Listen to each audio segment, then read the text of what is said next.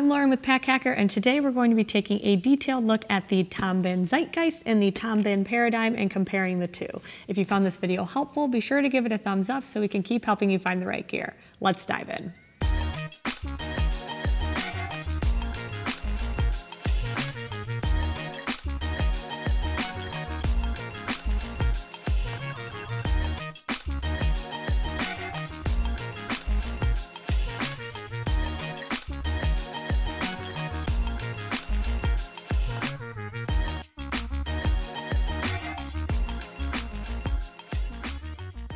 So these two packs here are kind of like sisters, siblings. They're similar, but they're different. Obviously, the biggest difference you can tell is just in the design. So over here we have the Zeitgeist, and over here we have the Paradigm. And the biggest similarity between the two of them is obviously the size. They're both these kind of like teeny tiny day packs where, you know, it's great for, you know, everyday carry, but depending on which one you choose, it's going to be a little bit easier or harder to organize your gear. So I'll get into the details of that, but if you just kind of taking a look at the general profile of the two, this one obviously has a leader independent pocket, whereas this one on the front here is leader dependent, but they do have pretty similar materials. I'll get into those in a second, but then there are also, you know, these straps are the same here. They both got this carry handle, and then this back panel is the same. So the back panel here isn't super breathable, so that's something to keep in mind if you live in a warmer climate and if you really feel the impacts of the heat. Just there is a little bit of foam padding, both on the back panel and the actual straps themselves. It's super comfortable to carry, mostly because it is so small. But something to keep in mind between the two of them here is that lack of breathability. I really started to feel it after a while. And then they both have sternum straps as well. This one here, I took them off, but you can see, you know, they're pretty quick and easy to attach here. Waiting for that to just autofocus. There it is. And so those go right here, similar to on this pack, where they are right here. So this is Woojin hardware, and then all of these zippers on both of these packs here are YKK zippers. So these, this material here, this is the Mars Red Coyote colorway. So obviously this is the Mars Red, and this Coyote here just acts as sort of an accent pop along with this, this is what they call like their moon label. It's kind of, you know, referencing like the mid-1990s era label, and then here with the branding is a little bit more just sleek. I guess depending on your style preference, if you like that sort of like vintagey classic look, this is something that's going to be great, whereas this is great if you like the size but you don't want to make quite as much of a statement. And there are more subtle colors with this one if you wanted. This one here is the black, and then the liner on the inside is, oh, not on the inside there. The liner on the inside here is the Island colorway, and then the liner on the inside here is Northwest Sky. So that is kind of the difference between the two of those. But looking at the actual materials themselves, this one here is a 525D ballistic nylon. So you can see it does have, you know, that structure to it and that durability. And then on the other side here, we have the 400D Halcyon ripstop, which also similarly durable, but just a little bit of a different feel. So I guess I can put them up a little bit closer next to each other. They do have a little bit of a different look to them. These ones here at the time of review don't have any ripstop options or these like Halcyon options, but this backpack can come in the ballistic nylon. So that's at the time of review. Obviously, colorways may change, but you do have a little bit more variety right now with this one here. So starting off with the kind of organization here, I'll look at this one first just because I already have it packed out. So I'll put this one to the side. So again, this is the Paradigm. So this pocket here has split organization. And this is really handy since this is a liter independent pocket. It ends up being about 2.7 liters. And you have a fair amount of stuff in here, right? And this is because this main compartment doesn't really have any additional storage for you. So I'll kind of walk you through this. This center pocket here is really great for a water bottle or if you have like a travel size umbrella, because it has a drainage hole right in the center. And these larger items you're going to want to put in the middle anyway, because it'll balance out your carry. You want to keep that more like center of gravity. It won't make the bag lopsided or anything like that. But if you do have something wet, or if your water bottle leaks, then it does have a place to get out, which is nice. So taking this out here, this is a 17 ounce, and that's kind of, I would say, you're gonna worry more about height versus width with these. So this is on the shorter side, and it comes like right over, you know, the top of the water bottle. But say, for instance, you have a, you know, 20 ounce hydro flask here. I think this is actually, yeah, let me look at this one. Yeah, this is the 21 ounce hydro flask. That's gonna be a little bit too large. So if that kind of size is your go-to, keep that in mind. Just because the more height you add, the less it's gonna fit in this pocket. I would stick more so to a smaller bottle. But with this pocket empty, you can see the sides a little bit more. There is a left and a right, obviously, that's how that works. But on this side here, it's sort of this like open little pouch, I guess you would say, where I, you know, have sunglasses and a snack and, you know, that kind of stuff over here is great. There's a spot if you want to attach any sort of modular, like extra storage or organization. And then on the back here is an additional liner pocket, and that's where I have my wallet. So that's great for like flatter items, where this is more for, I generally advise, you know, a little bit more of the loose stuff, just because, I mean, even if I put sunglasses in there, it's not like it adds a ton of protection, right? So just kind of keeping flatter items, and then they don't push into this main compartment at all, just because that's, even though it's liter dependent, you know, that's bound to happen depending on how much you really like stuff it.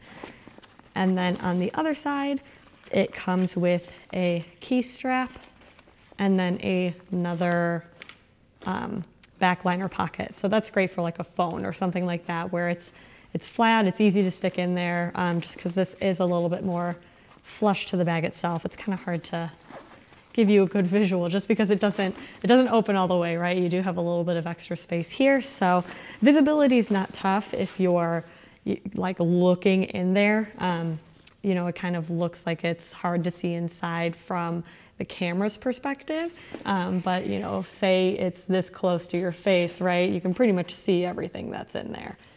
You know, phone and then keys here.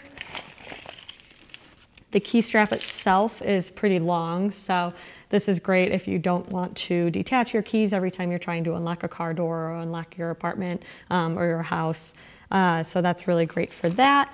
It is a little bit long, so it just kind of hangs out on the bottom, but it keeps it out of the way anyway, so it wasn't, you know, it's not a huge inconvenience that way.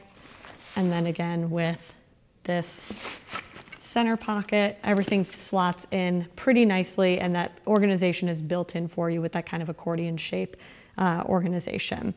So there are also two zippers here, so you can position them how you want to for convenience. So if you get to your water bottle more often, just keep it in the center, grab your water bottle out, put it back in, and there you go. Or say, you know, you want to access this pocket with your wallet more often, you can put them over here, unzip it a third of the way, get right to your wallet, and then put it back in. That's a really nice feature just because it is so organized in this pocket, because it is, you know, a fair amount of space. I mean, that's pretty much everything I carry on a day-to-day basis, and it fits right within this front here. So it makes it easier so that I don't need to get to all of that stuff right off the bat, or that I can get to that stuff right off the bat versus going into this main compartment. So I'll actually hop into the main compartment here. So this, the zippers go about halfway down the bag. So visibility is a little bit tough. You can see this one here, they go, I would say, you know, probably 3/4 of the way, 2/3 of the way down the bag. So you do have a little bit more visibility to pull it open. But the big benefit with this is that since all of your everyday carry stuff is here, you have more space in this main compartment. So I just had this in here. This is just a thicker zip up. So if you have something a little bit thinner, obviously it's not going to take up that much space. But the one thing to keep in mind is that if there's stuff that you don't necessarily want to put in this front pocket and you want to put in this main compartment, there's no liner pocket. So this one, which I'll get into in a second, does have one. And that's going to be, I would say is the biggest difference, just because I have stuff like, I mean, chapstick obviously can go in this front here, but you know, say I have like my mouse and my headphones, I don't necessarily want to put that stuff out here, just because, you know, the more you add to this pocket, the harder it's going to be to find everything.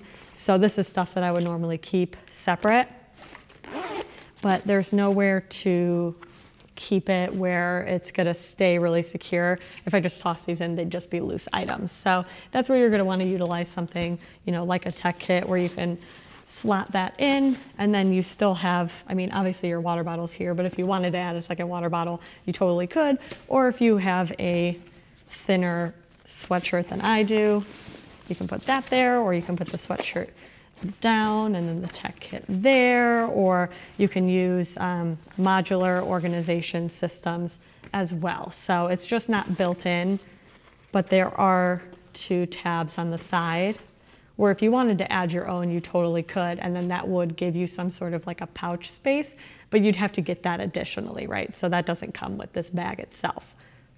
And then on the back side here, you have a iPad pocket or a tablet pocket. So this fits up to an 11-inch iPad, or you can just stick a notebook in there too. So I usually don't travel or carry an iPad. I stick more so to my laptop, which I can show you how that fits in here as well. But this is great for just really flat items, or if it's completely empty. It doesn't really take up too much space with that thickness, but it is, you know, a fair amount of padding here. You can kind of see with a little bit of like a fuzzy felt feeling to it for additional like scratch proofing. And that just adds a little bit of extra padding. So that's not, you know, the end of the world, that if you don't use it, it's not taking up a ton of space. But if you did want to add a laptop, this is a 13-inch MacBook. It fits just right up to the edges here, and that fits similarly in here. So I'll get over to that in a second. But if you do have a laptop and you're not, you know, it's not a huge issue for you if you don't add like an additional sleeve, then this can still carry that, and then, you know, it still has enough space for like your keyboard and things like that, and any additional stuff you'd like to add. So I'm going to take a look at these two in comparison in terms of organization. We do have a full review of the Zeitgeist here, so if you want, you know, even more details on that, check that out. But looking here, we have the 2 front pockets. Obviously, they both have a front pocket. The biggest thing is how everything sits inside. So this here is leader dependent in the sense that when you get in here, anything that's bulky is going to start really pushing into here. So say I take all of this stuff, just kind of get a little mental image there of how it sits. I have the water bottle, I have my phone, I have my keys, I have a wallet, sunglasses, and a snack, right? So that's a fair amount of stuff that I have in this bag here. I'll swap locations. So say I wanted to put all of that stuff in this pocket, just for the sake of visual here. I'm putting all that in. You kind of got to slot it around. This one does have a key strap as well. It's that same length. So this one I was actually able to keep the backpack just on one shoulder and unzip this, or unzip this way, and then access my keys and get into, you know, my apartment or my car or something like that without needing to detach my keys from the strap here. And so that all rests in there. Sunglasses. The water bottle, I mean, the water bottle won't even fit, right? Like, that's a little bit obvious, but if you pack that full, you know, it fits in there pretty well, but keeping in mind that nothing is in this main compartment. So if you add that really bulky sweater, already you're pretty much maxed out on space here. So if that's, you know, something where you're carrying a ton of stuff and you want that organization, this is definitely going to be a better choice for you. But if you carry, you know, smaller, flatter items, then this one is great because it does have a little bit more of a sleek look. You know, it doesn't have that pocket on the outside. It's got kind of a vintage feel to it. But the other thing is that you can take some of the things that are in this front pocket and add them to the inside. So I'll leave my phone in here. Maybe I'll take my wallet out and then take out the snacks wherever they went. That's another thing, stuff can get lost in there. And then you go into this main compartment here, and there is a liner pocket. So if you remember, this one here does not have one. It does have this modular organization, but so does the Zeitgeist. So you do still have that feature to, let me just take this sucker out. You do still have that feature to add extra and up top as well. This one has one on either side, but does not have one on this top seam here. So you do lose a little bit of extra organization in this one. If that's not a huge deal for you, then, you know, that's totally fine, but it just kind of depends on your needs and how and where you like to organize your stuff. So this stuff that we took out here, you can put in this liner pocket. And this liner pocket is fairly large. It goes, you know, you can kind of see the seam there. It's about half the size of this main compartment, I'd say. So you can do that stuff in here. Obviously, it depends on which ones you want to put in which areas. So it's kind of up to your preference. But that's another thing where it's a natural built-in pocket for the stuff I really didn't have a spot for earlier. So then between these two, you can keep pretty much all of your gear versus here where everything small really has to go here unless you add that modularity. And then this back panel is the same. So kind of that same fit. Show you how it fits with the laptop.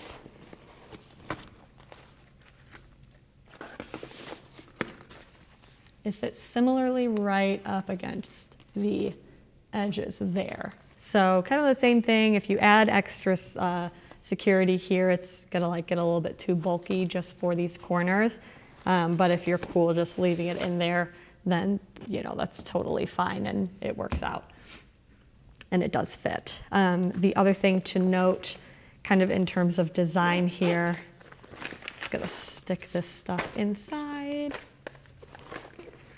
The other thing to note in terms of design is that while this one has a center area for a water bottle, this one does not. So like I showed you before, this front pocket's not really a huge option. However, you can definitely stick it on the inside here. And it fits, right? Like it's not like it's bulking out here. But again, if you add my big old honking thing here, you're gonna start to run out on space pretty quickly. So I would say the biggest benefit of this one here is that organization, this kind of accordion organization on the outside, just because it does keep everything separate. I found myself kind of running into an issue where I would pack like 1 or 2 things in here, and then I was like, oh shoot, like I'm kind of running out of space. So that's something to keep in mind. And then in terms of just a general zipper design as well, zip these up. These ones here are exposed, and they only go about halfway down, which, you know, as we saw before, you have a little bit of limitation in terms of opening, whereas this one here, it has a little bit of a fabric welt to it. You can still unzip without moving the fabric welt. You know, that's no problem. It is a little bit, you know, more cornered around the edges, so it'll stick a little bit more, whereas this one has a decently round shape to it. I mean, it is still a little bit square similarly, but I found that, you know, without this extra material, this one's a little bit easier to zip and unzip. So how I got into this one mostly was just flipping this out of the way, unzipping, and then opening up. And, you know, we have a little bit of extra space there. So I can show you, oh, it sits up nicely. I mean, it's a fair amount of a difference between visibility here. And this comes in handy mostly because I needed to really organize how things were going in there, since I was kind of struggling to get things that were a little bit chunky inside. Like, you know, if I wanted to add some sort of like a tech kit, then I am limited on space on this side here. So I needed that extra room to be able to see. Whereas this one here, just because you do have this extra space on the outside, you know, you can slot things in a little bit easier without needing to like really super organize it. So, you know, I do kind of see the logic there, though it might have been a little bit nicer to have a little extra space just in case you need it, just because, you know, everybody's mileage varies depending on what works best for them. So there you have it, the Tom Bihn Zeitgeist and the Tom Bihn Paradigm. Thanks for keeping it here at Pack Hacker, your guide to smarter travel, and we'll see you in the next video.